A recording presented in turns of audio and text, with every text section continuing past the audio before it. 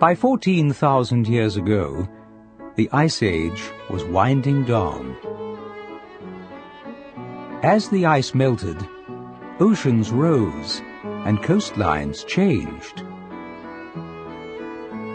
Some environmental barriers between populations vanished, while elsewhere new ones appeared. Temperatures and rainfall increased dramatically,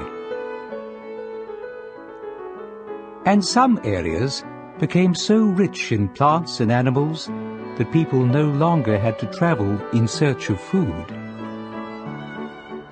Instead, people settled into more permanent villages based on foraging.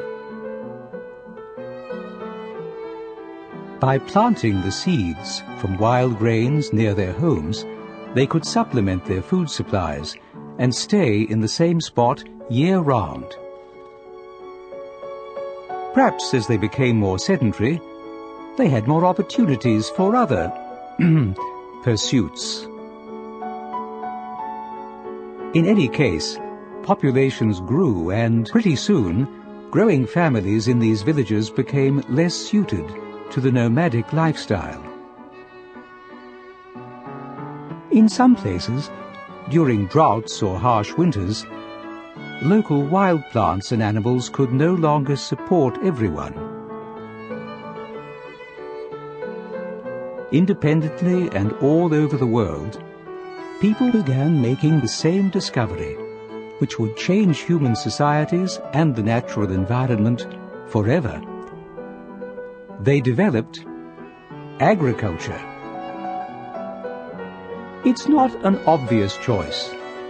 Hunter-gatherers can provide food for their families by working only a few days a week. Farming, on the other hand, is hard work and a full-time job. But farming provided more food to feed larger populations consistently. Villagers began relying more and more on their gardens. As mutant varieties of wild grains occurred, these early agriculturists chose the crops with larger seeds and grain ears that were easier to gather. People also domesticated docile local animals. Villages grew, especially in areas with fertile soil, and became cities. And settled people became more detached from the natural world. By 6,000 years ago, in Mesopotamia, there were cities with wealth, power, and a new social order. Whoever controlled grain supplies wielded power. And some people no longer had to find or produce their own food, but rather exchanged their services for dinner. Agricultural societies soon became the dominant way of life for people throughout the world.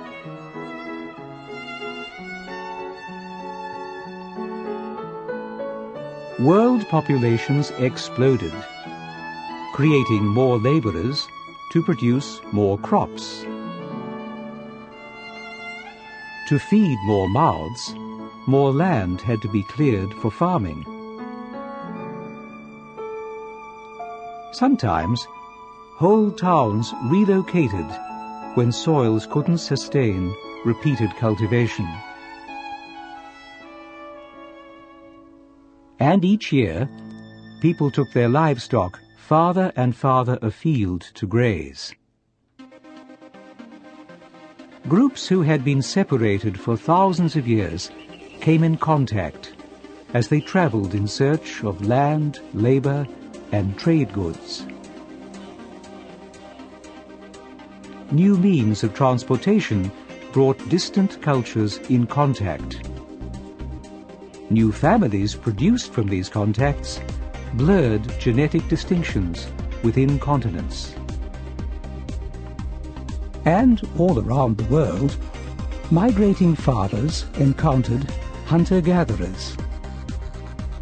In sub-Saharan Africa, for example, farmers spread east and south from present-day Cameroon around 5,000 years ago.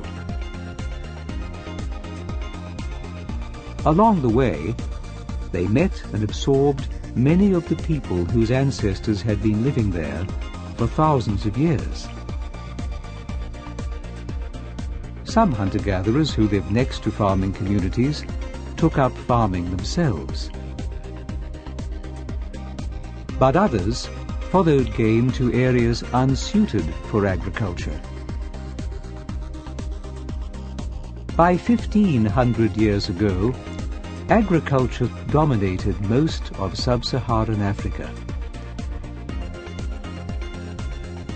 But the Kalahari Desert, too harsh for farming, remained the home of hunter-gatherers, who kept not only much of their lifestyle, but also their unique click languages.